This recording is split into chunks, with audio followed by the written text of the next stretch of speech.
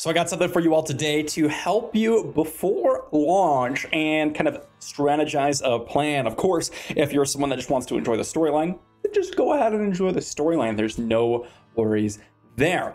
But this map here has all of the dungeon locations and the altars in the game, which is a massive deal because for those of you that don't know or have been kind of new to the Diablo scene, the altars are going to be your #2 priority, in my opinion, diving into the game, along with some of the dungeons that are going to help you with your aspect. Now, the ultimate goal is to immediately rush the campaign and get your mounts, right? We absolutely want to get our mount as soon as possible. They mentioned somewhere around Act 2, Act 3, but with our mount, after we acquire it, we are going to be rushing through and hopefully doing either altars or continuing on the campaign and rushing to World Tier 3. Depending on what you want to go with, both of them, in my opinion, are viable strategies. However, I want to talk about an important factor with the altars of Lilith that a lot of people seem to forget, and that is the Paragon system. So as we're going through here, we're going through, let's say, the Fractured Peaks, which is what we went to do in the betas.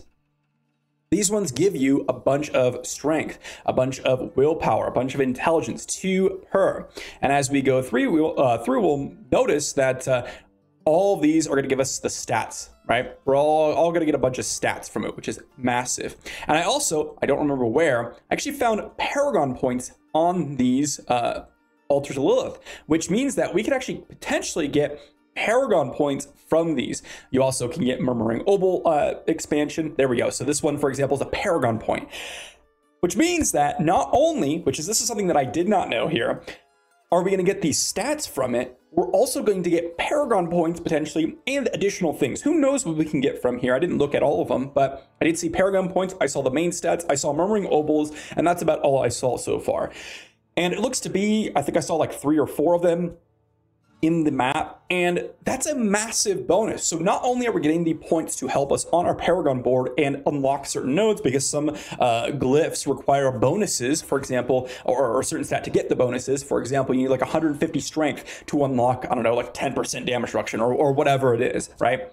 So we're gonna need the altars to do that, but also when we get level 50, which should be somewhere after campaign, we will immediately have additional Paragon points to slot in, immediately diving into the glyphs. And personally, this is the strategy that I would go for, because with the altars, not only are we getting the stats to help the Paragon board, not only are we getting the Paragon points, but there's a third thing as well, and that is the Renown system, allowing you to get extra skill points. And if you get to the 5th part of the Renown system, which we were not able to do in the beta because it required World Tier 3, we get 4 Paragon points, which is absolutely massive, right? One of the biggest power boosts as soon as you hit 50 is the glyph system, and unlocking more Paragon points to unlock the glyph system and unlock certain magic nodes and rare nodes to give you a bunch of damage increasing is going to be huge to kind of progress into World Tier 3. Now, if you're hardcore, this is even more important because you're not going to be rushing to World Tier 3. Not at all, right? Because rushing to World Tier 3 is going to be